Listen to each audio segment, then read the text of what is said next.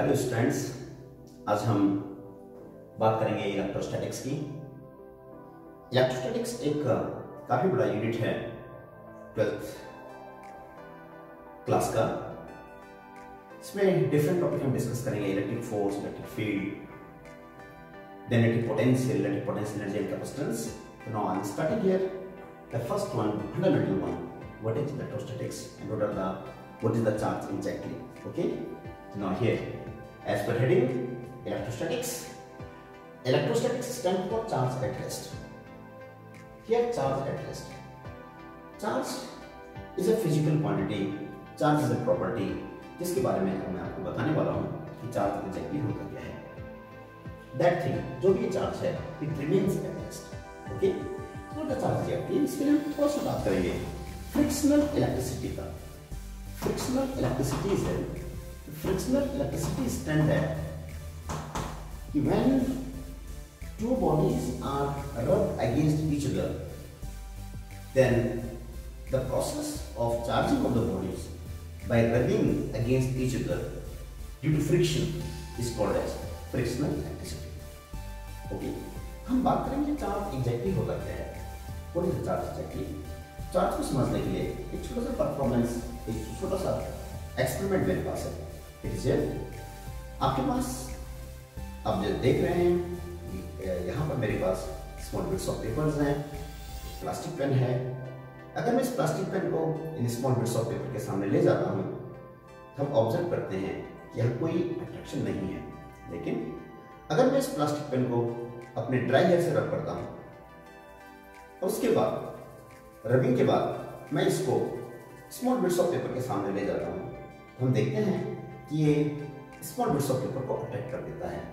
It means इस plastic pen को dry hair से रब करने के बाद इसके अंदर एक ऐसी प्रॉपर्टी डेवलप हो गई है जिसकी वजह से ये स्मॉल बिट्स ऑफ पेपर को अट्रैक्ट कर देता है। It means this plastic pen has been charged. इसकी चार्जिंग हो गई है। लेकिन जो चार्जिंग हुई है ये तभी हुई है जब हमने इसको ड्राई हेयर के अगेंस्ट रब किया है। सच process of charging is called as frictional electricity. तो चार्जिंग प्रोसेस में ये जरूरी नहीं है कि हमारे पास एक ही एग्जांपल है। We can have number of examples here, number of materials are here which can be charged by using the concept of this frictional electricity. इसमें हम एक चीज को देखते हैं कि अगर हम टू बॉडीज को रब कर रहे हैं, उनमें से कौन सी बॉडी किस टाइप का चार्ज गेन करेगा। इसके लिए एक काफी इंपॉर्टेंट पॉइंट है जिसको हमें पहले डिस्कस करना पड़ेगा। चार्जिंग के पीछे जो बेसिक लॉजिक है, cause of charging is cause of charging.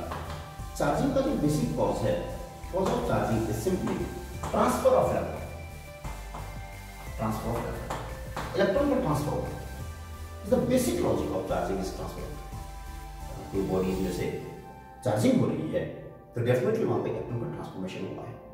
Next question ये अराइज होता है कि इलेक्ट्रॉन का जो ट्रांसफॉर्मेशन हुआ है वो किस बॉडी में से इलेक्ट्रॉन लूज हुआ है और किस बॉडी ने इलेक्ट्रॉन गेन किया है।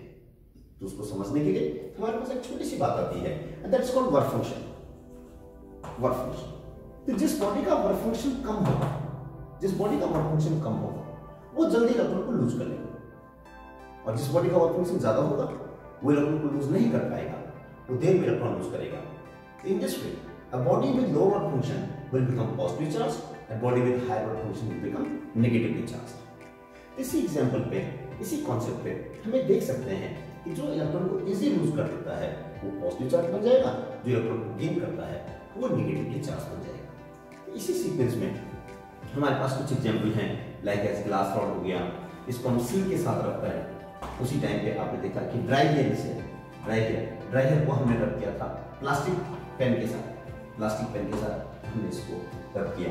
या वहीं पर अगर हम देखें वुलन क्लॉथ अगर हम रब करते हैं अगेंस्ट एमोनाइट रॉड, तो वी सी दैट कैटस्किन को अगर रब करते हैं एम्बर के साथ, तो हम देखते हैं कि जो these one will acquire negative charge and these one will acquire positive charge. इसका मतलब जब इनकी इन रेस्पेक्टिव बॉडीज का रबिंग हो रहा है तो उस टाइम पे ग्लास एंड सिल्क, ग्लास का वर्क फंक्शन कम है, it become positive with respect to silk.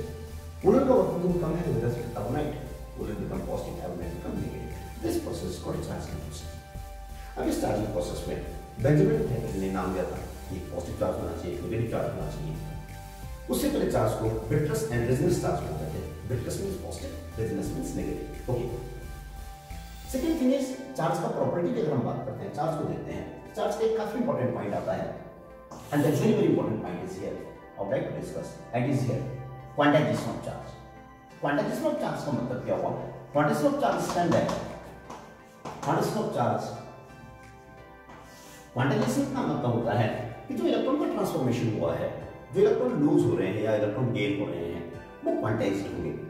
It means अगर कोई बॉडी इलेक्ट्रॉन को लूज कर रहा है, लेट इट बी ये ग्लास सिल्क को इलेक्ट्रॉन को लूज कर रहा है, सिल्क इलेक्ट्रॉन गेन कर रहा है, या तो एक इलेक्ट्रॉन लूज होगा, या फिर 2 इलेक्ट्रॉन लूज होंगे, या फिर 3 इलेक्ट्रॉन लूज होंगे, या फिर n इलेक्ट्रॉन लूज होंगे। यानी जो इलेक्ट्रॉन का ट्रांसफॉर्मेशन होगा वो इंटीग्रल होगा। This property is called as quantity of charge. The charge on a body is equal to integral multiple of charge on an electron। यहाँ पे n क्या है? नंबर ऑफ इलेक्ट्रॉन ट्रांसफर्ड है, +-1 +-2 +-3। वो डिपेंड करता है, अगर बॉडी पॉजिटिव चार्ज बन रही है +1 लेंगे, बॉडी नेगेटिव चार्ज बन रही है -1 लेंगे। जहाँ जो E है, E is the very very important quantity. It is called as charge on an electron, and charge on electron E is equal to 1.6 × 10⁻⁻19 coulomb, and it was given by Millikan scientist ने इस charge को दिया था। Charge on electron is 1.6 × 10⁻⁹ the very very important fundamental charge है। आप यहाँ से check कर सकते हैं कि किसी बॉडी पे जो मिनिमम चार्ज हो सकता है वो चार्ज ऑन एन इलेक्ट्रॉन के बराबर ही है। Is the least charge, minimum charge that body can have. It is the unit of charge, fundamental unit of charge is this one. जैसे हम खुद बोलते हैं, जो लिविंग थिंग्स होती हैं हमारी बॉडी के अंदर, जो एक यूनिट ऑफ लाइफ है, that is a cell. The same thing is here, the minimum charge that body can have, fundamental charge is charge on electron. This property is called as quantization of charge.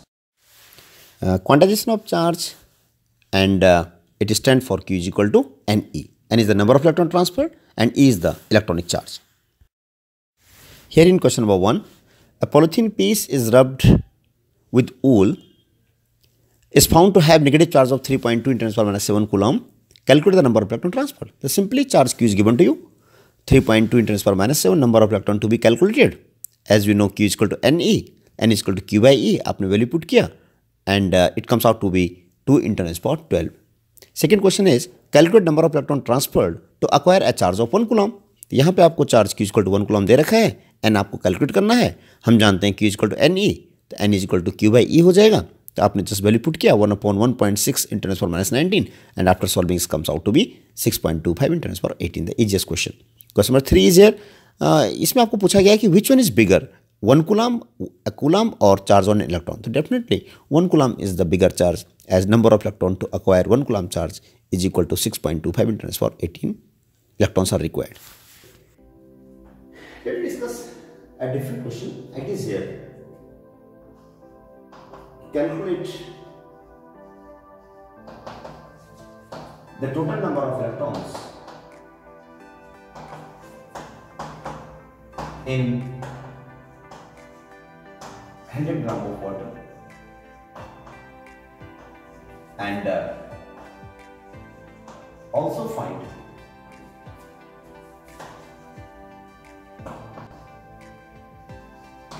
charge on. Calculate total number of protons in 100 gram of water and also find charge on. इस problem को solve करने के लिए हमें एक चीज लेके चलना पड़ेगा।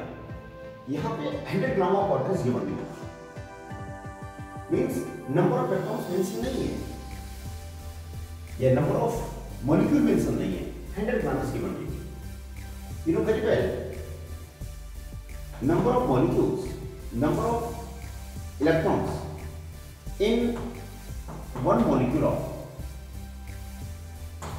H2, and that it comes out to be hydrogen में 2 हैं, ऑक्सीजन में 8 होते हैं, and that was 10 इलेक्ट्रॉन्स आते हैं। मैंने मेंशन कर लिया 10 इलेक्ट्रॉन्स आती है 1 molecule of H2. So to calculate number of molecules in 100 gram of water, 100 of words to, you know very well, the number of molecules in given mass, and this number comes out to be n is equal to mnk upon K. ये chemistry में discuss करते हैं इसको 11th standard में, मास को number में convert करने के लिए we have to use the Avogadro concept, n is equal to mn upon K. m is the given mass, m is the given mass that is to be converted. Na is simply the Avogadro's number,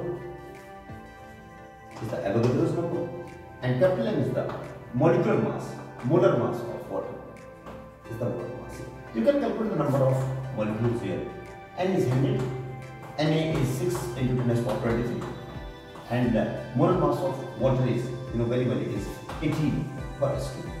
So sorry, 6 3 18 comes out to be 10 to the power 25 by 10. These are the number of molecules. These much molecules are there available in 100 gram of water. We know very well. One molecule having 10 electrons, therefore total number of atoms. Therefore, total number of atoms we can calculate it very easily, and is equal to 10 into n. क्योंकि one molecule में कितना है 10 है और number of molecules कितने हैं 10 है. 10n are the total number of atoms. This one n is equal to 10 into n, we got it, n is for 35 by 3, it comes to 10 is for 26 by 3. These much electrons are here. These much electrons are available in 100 gram of water. Then charge on them, we can calculate the charge. Q is equal to N2. N is given to 10 is for 26 by 3. E is 1.6 in 10 is for minus 19 is the value, and we can have numbers like this. In this way, we can find out the total charge on the electrons available in 10 gram of water. Next important property of electric charge is conservation of charge, and according to conservation of charge, total charge in an isolated system remains constant. आप देख सकते हैं कि जो reactions यहाँ पे दे रखी हैं आपको, उनमें लेफ्ट साइड में जितना चार्ज है उतना ही चार्ज राइट साइड में है. Okay, in this way conservation of charge is followed in these examples. Now the difference between charge and mass. Charge में भी पॉजिटिव, नेगेटिव और zero. Mass is always positive. Charge is quantized, mass is not quantized. Charge is conserved, mass is not conserved, क्योंकि हम मास को energy में convert कर सकते हैं E = डेल्टा mc स्क्वायर के according. Charge is independent of velocity, जबकि mass dependent on velocity in relativistic case. Charge एक ड्राइव क्वांटिटी है, मास एक फंडामेंटल क्वांटिटी है. Charge can't exist without mass, and mass without charge can exist. Force between two charges may be attractive or repulsive, whereas force between masses is always attractive in nature.